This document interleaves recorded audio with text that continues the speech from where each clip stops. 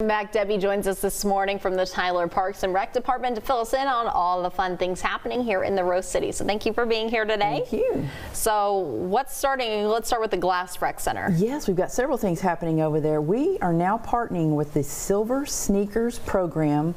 It's designed for seniors 65 and older, and those who qualify through their Medicare program, they can become a member at the Glass Rec Center and use the facility.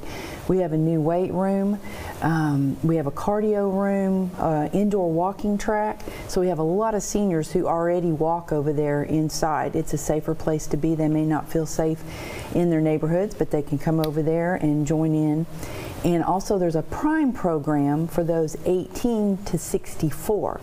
So insurance is helping cover folks to be able to come and help their fitness. So it's really nice. I know a lot of people are looking forward to that because the Glass Center, you guys just reopened not too long ago with some renovations, and the more people getting to check it out, the better. It is Tyler's best hidden secret since we're kind of on the north side of town, but it's a beautiful setting in Woldert Park.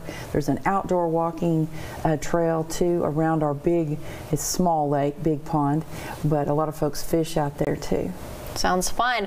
Now, I know we're still catching our breath from all the holidays in November and December, but Valentine's Day is right around the corner. Yes, our annual dances. This is the 15th year for the Daddy-Daughter dances, which is February the 8th, and then the 12th year for the Mother-Son dance, which is on Friday night, February the 7th. So tickets are still on sale. If they purchase in advance, it's $18 a couple, and if we have tickets available at the door, then it's $20 a couple. And this doesn't take away from your Valentine's Day plans. It's a week before, so you can still, and that's just something kiddos remember forever, those moments. The pictures are always great, and this year's theme is a masquerade ball. Fun. So it's going to be really fun. There you go. Anything else happening here, Tyler? Tomorrow is Arbor Day out at Faulkner Park starting at 9:30.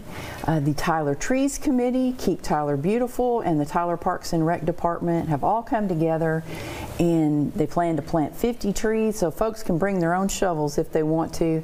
And there's a t-shirt and Chick-fil-A for those who while supplies last. So there you go, and then they'll be grown by the time Arbor Day rolls around, and it's always very special to be a part of that. Debbie, thank you for stopping by. You're welcome. Thank you. Yeah.